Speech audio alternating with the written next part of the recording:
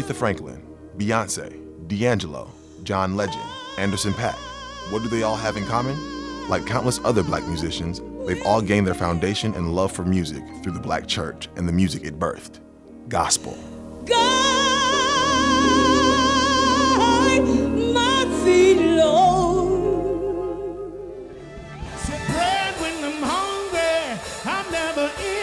It's Sunday and I'm going to church.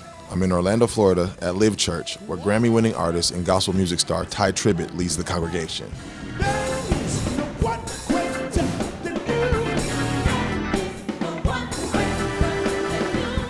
Mainstream, secular, gospel, everybody seems to come through the church to like hone their gifts, you know, because that's the place where a lot of people are accepted. You can make mistakes and not, because you're not on TV reading charts. You're just like trying to figure it out.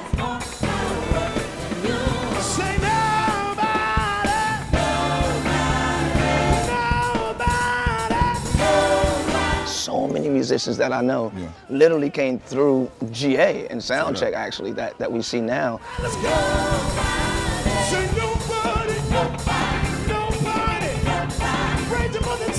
Music in the church is unconventional, and like I said, it's not charted. You can kind of like try things and be like weird, but it's okay. Let's try put the bass there. Okay.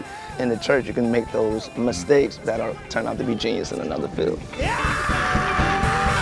Who's greater than God? Nobody. Who's greater than God? Nobody. Who's greater than Jesus? Nobody. Who's greater than Jesus? Nobody. Nobody greater.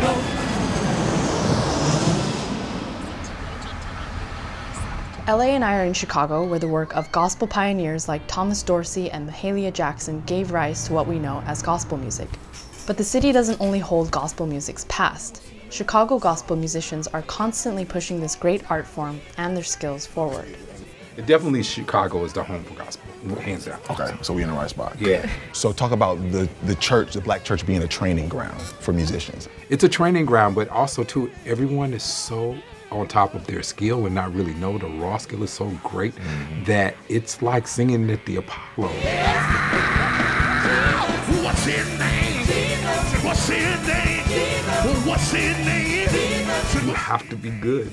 Like, you don't have a choice, or else you just don't get up there, you know? So that's why some of the great singers like an Aretha or like Whitney or like so many came out of church, because we hear it all the time. And it's others that you haven't heard that probably equally as good that you will never hear. In the name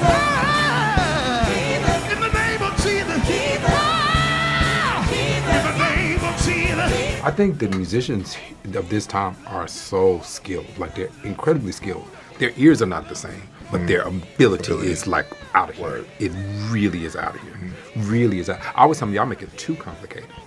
Yeah, I think you're overthinking. Yeah. It's not that complicated. It's really just, you know, 2, 3, 6, 5, then back to 1. But you're trying to make it like a 13th, and then trying to expand it too much. I was like, it's not that complicated.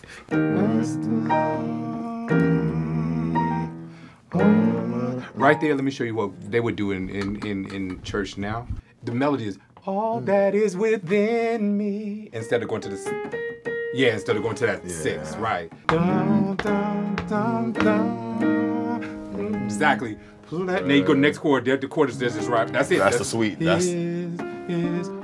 So who created black gospel music? Many historians will tell you it was Thomas A. Dorsey. He's now regarded as the father of black gospel music.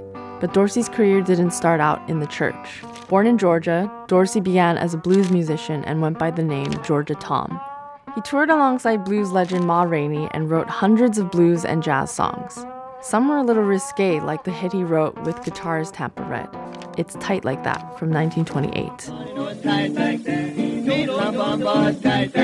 In the 1920s, Dorsey had an epiphany. He began to turn away from secular music and started writing gospel songs. But he didn't leave his past behind. He often infused his gospel music with the feel and structure of the blues.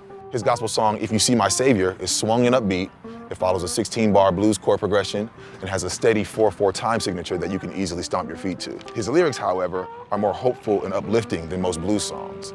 Dorsey is offering a touching send-off to someone who's about to depart to the other side. Tell them I am coming home someday. In 1932, Dorsey came here to Pilgrim Baptist Church in Chicago, where he served as music director for more than 40 years. In 2006, this historic church building was gutted by fire, and the whole congregation moved across the street.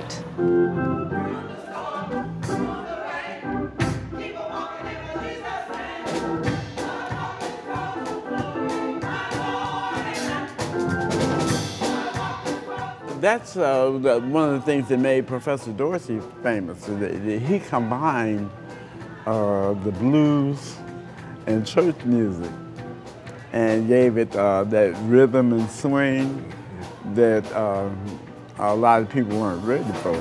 Dorsey also employs call and response in many of his songs, an element in African music where one phrase is the call and a different phrase is the answer, like in his song, Never Turn Back.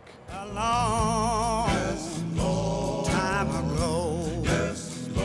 Call and response is historical from slavery times because blacks could not read at that time, and there was always one person around who could. And they would read it, and everyone else would repeat it behind them. In the morning, when I rise, or I'm gonna lay down my burdens.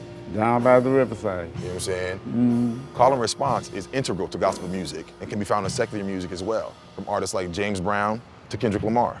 Sit down, stand up, pass out. Also in 1932, Dorsey lost his wife and son during childbirth. This tragedy led him to write what is considered one of the greatest gospel songs ever written, Take My Hand, Precious Lord. Precious Lord. Unlike If You Meet My Savior, Precious Lord maintains the emotion of the blues without adhering to its structure. Check out Dorsey himself performing the song in the 1998 documentary, The Story of Gospel Music. When I look back. Just to see him, we stood in awe of him. You know, that was history. However, Dorsey was not always celebrated. Professor Dorsey came actually from Ebenezer Baptist Church, where he started. But they did not allow him to do his music the way he wanted to do it. So he left there and came to Pilgrim. He faced opposition for blending blues and gospel, with some ministers calling it the devil's music. A lot of the old-time church folks were saying that he was playing the devil's music, that it wasn't of God. Well, I mean, you can liken it until today, when we're doing hip-hop in the church. You know, a lot of people, old people say, oh, that's the old devil music. No, it's just a new style that's come to us to give the Lord praise.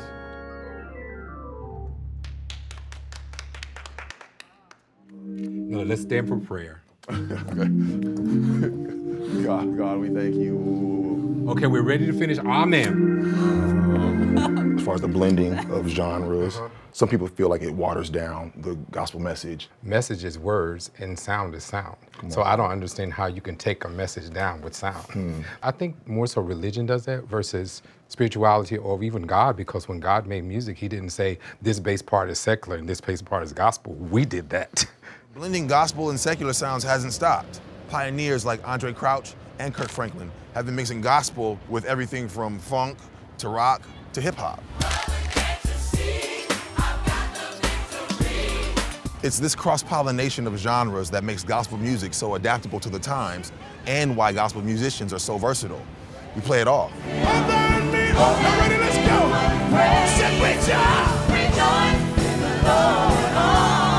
Can you speak on how your church has embraced this new wave of music, the shared exchange between gospel music and secular music?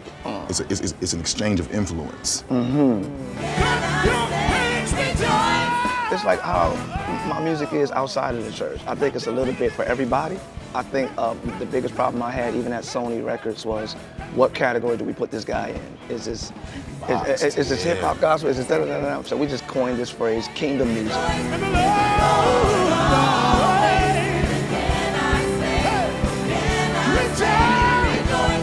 We didn't want to alienate anybody, and we didn't want to become elitist either. It's very, very broad. You can get old school tambourine, chicken eating feel. Church. Yeah, when you get real song worship feel, when you just honor the Lord. You know what I'm saying? Or we could get straight street. We embrace all forms of music so we can reach all forms of people with one message. Indeed. I came from the shed jam session thing. I just had like sheds, just jam sessions at the house all the time. And from those pieces of grooves that we locked into, I wrote songs. Like No Way came from a shed groove. Okay. You know what I mean?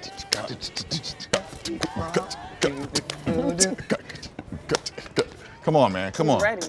The term woodshedding gained popularity among jazz musicians in the 1930s. It means to go someplace, like behind the woodshed, to practice your skills where no one else can hear. But in the early 2000s, shedding became something new thanks to Gerald Forrest, the creator of a website called Gospel Chops. Originally, the website was going to focus on church organists and pianists, but Forrest shifted its focus to drummers after he uploaded a video of Eric Moore breaking down what was arguably the first ever documented gospel chop. In the mid-2000s, gospel chops became a phenomenon. Tony and Thomas's shed is arguably one of the most memorable sheds of all time. Here, one can see those integral parts of gospel music. Tony and Thomas are responding to each other's rhythmic calls and doing so on the spot.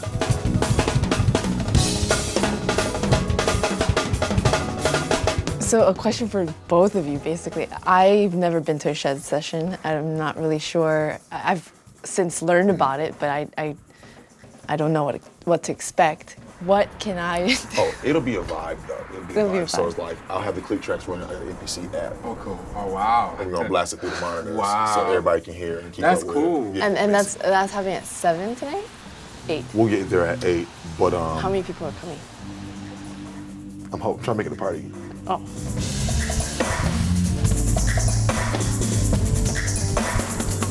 For gospel drummers like myself, nothing sharpens skills more than shedding. This is how shedding works. There are 2 simple rules. 1, you establish the groove, and 2, you trade solos while keeping the 1, or the downbeat. Locking in the groove is an important step in shedding because it gives context to all of the chops, licks, and fills. The groove is the template that we all work within, and it allows the trading of solos to make sense. Depending on the tempo of the groove, drummers will solo for either 4 or 8 bars. 4 bars for slower tempos, 8 bars for faster tempos.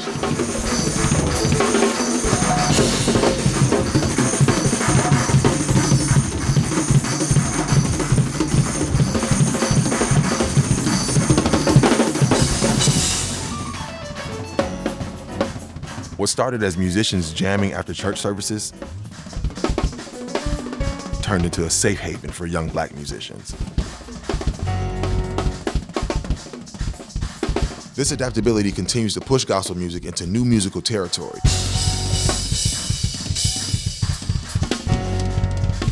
And in churches all across the country, the next generation of musicians are shedding their skills.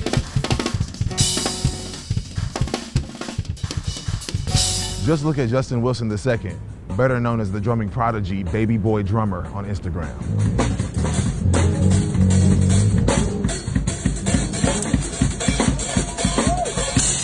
Here, he plays alongside notable gospel musicians Robert "Bubby" Lewis and Justin Raines at the 2019 NAMM convention. The young drummer holds his own alongside the other musicians in what is essentially a shed session. The exchange is a testament to the Black Gospel Church as a training ground for artists and musicians. What gospel music is and sounds like continues to change, but there's no denying that the Black Gospel Church provides a foundation for future musicians who will one day share their gifts with the world.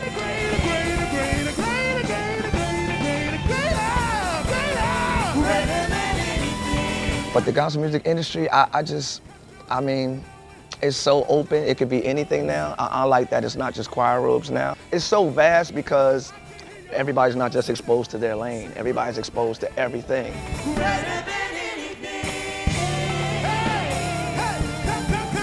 So there must be a culture of working extremely hard to get to that level surrounding this community, right? I don't even know if it's work to get there. I think that because that's all you hear, it just shows up. It's you around those church services every day of the week. Yeah, like if you hear somebody speaking another language all your life, then you speak it.